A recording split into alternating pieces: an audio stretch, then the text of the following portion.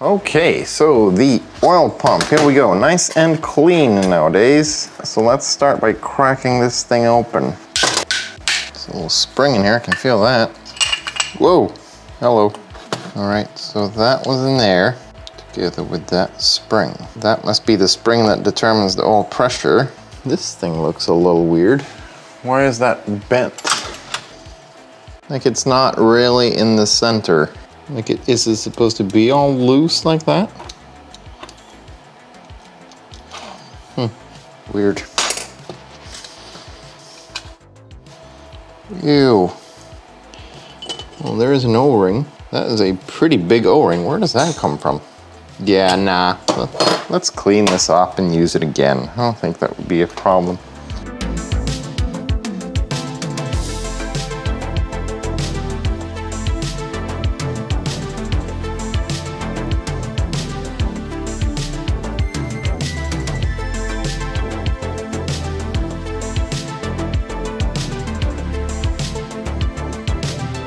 All right, so there we go. There is the oil pump, ready to be reassembled. This is a 1996 pump.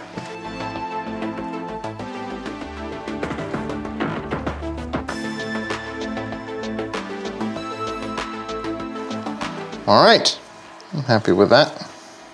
All right, so let's put this pump in here. There are a few things to consider when doing this. We're gonna get this on there, and then we're also gonna get a pipe from the PCV on there. There we go. See how that kind of slid in there? You wanna make sure that happens, or else you could have issues, but you wanna be able to get this thing on there as well. But this one's easier to slide in. There we go. There we go. All right, so now we're gonna get this thing. Funny looking thing. This is nice and soft. This thing is usually rock hard. And it goes up to the crankcase breather. Then you have this retainer here that holds it in place. That sits in the oil pump. I'll just tighten this down.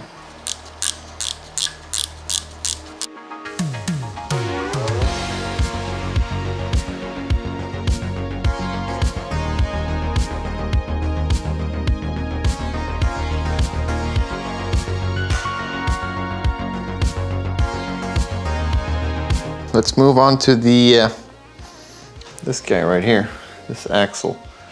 Let's put that in there. Some lube, assembly lube that is, on here as well. This stuff is really sticky. It's like syrup, you know, that you have on pancakes, like that Canadian stuff. And then we send this guy down this hole. Let's put some assembly lube in there as well, just for the hell of it.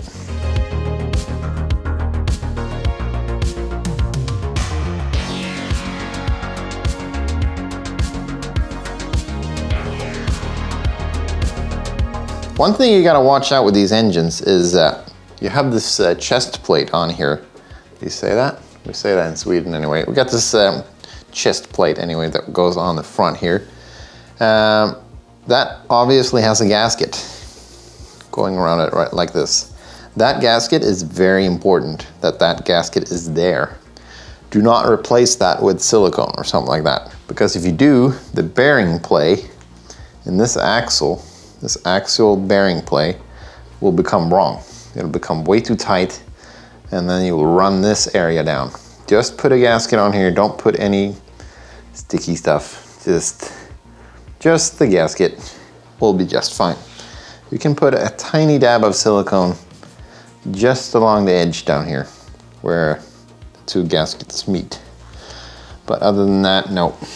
And of course we got the Eisen water pump, because I know that Volvo uses Eisen as the stock water pump. Maybe not on this engine in particular, but Volvo seems to trust them, and that makes me trust in them as well. So hopefully we won't have any issues with this thing.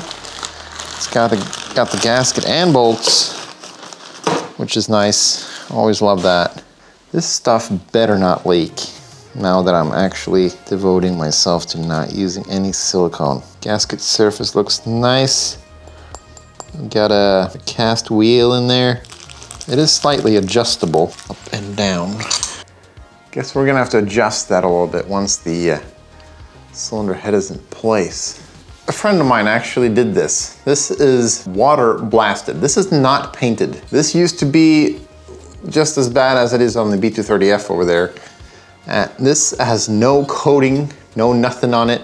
It's been blasted, but it has been water blasted in this certain process with ceramic beads, which makes it look, I mean, just like factory. I had no idea that this type of technology even existed, but apparently it does. And I urge you who is building an engine or something like that to go and get this stuff done, because I mean, it looks just amazing. I mean, look at that. I'll put a link to his company in the description. It's called SA Waterblasting in Tidaholm. Now, there are a couple of ways you can do this. You can either put the seals inside this cover first and then try to get the cover on, but in my experience, it's been better to put this on first and then put the seal in there once it's in place.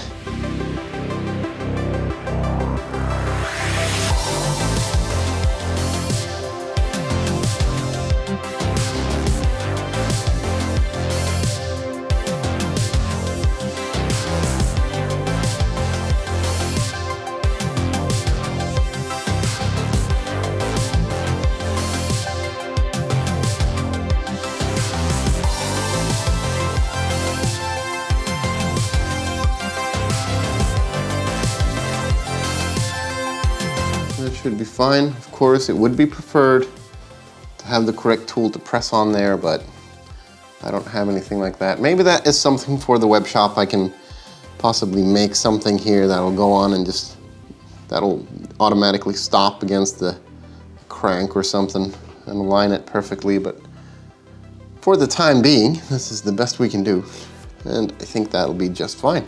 Remember we talked about these oil galleries before? Well, this is the port leading into it, and you definitely want to make sure you plug this up, or else you will have oil just everywhere. There is no specific torque needed onto this. Just make sure it's like in there, tighten it down. All right, so next thing we're gonna put the plate on back here. Basically the same thing as the front. Get on.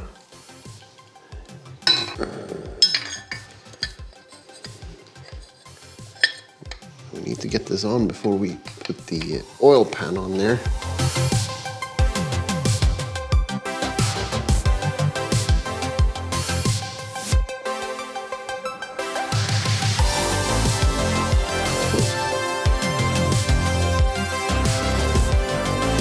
One thing that I think would be a good thing to do at this moment is to put the oil filter on so we don't get any dirt in there. That would kind of suck. So I actually have a Bosch. I think Bosch makes the original oil filters for these engines. We're not going to worry about pre-filling or anything like that. Just put it on like that. Okay, so these are the frost plugs. These need to go here. And you just kind of put them in place and just whack them in there.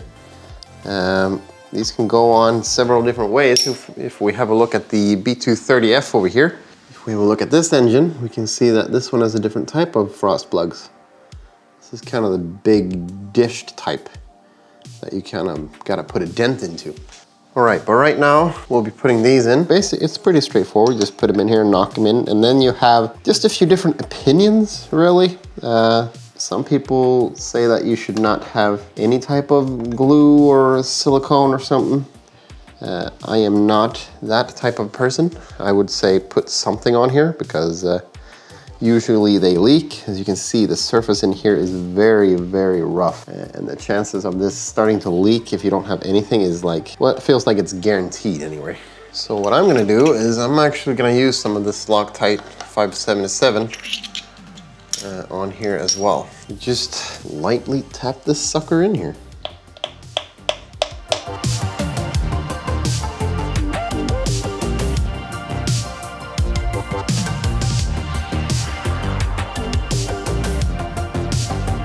Okay, so now we can go ahead and put this back on. You want to make sure that this little flap right here on this piece of plastic, which we have replaced, be sure to replace this little tube right here because it gets all hard and miserable after a few years. You want to be sure you put a new one on there. Lube on here so that'll slide in easier. And then we just put it on here. There's nothing more to it. Oh yeah, we also put a new O-ring around here from the gasket kit, of course.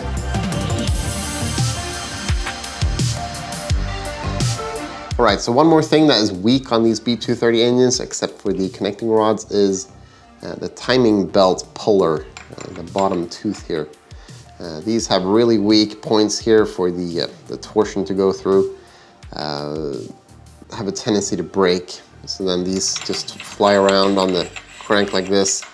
The biggest issue is, of course, you know, the timing will get so off that it will just blow the engine up. You know, if you're going full hammer and this thing just starts rotating on the crank, you're in trouble.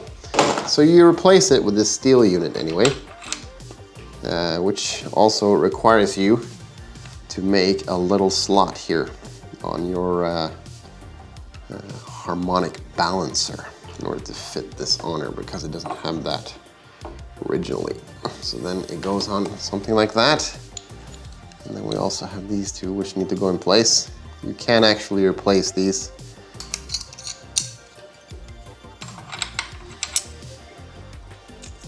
And that doesn't really matter. It's not high precision stuff. There we go. And then we put this on here.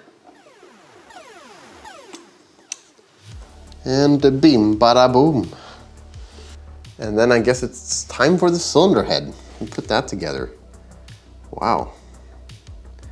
And I think we're gonna end this episode right here, actually. And then we'll carry on with the cylinder head in the next episode. All right. Tack för att ni tittade. Ha det gött. Hej.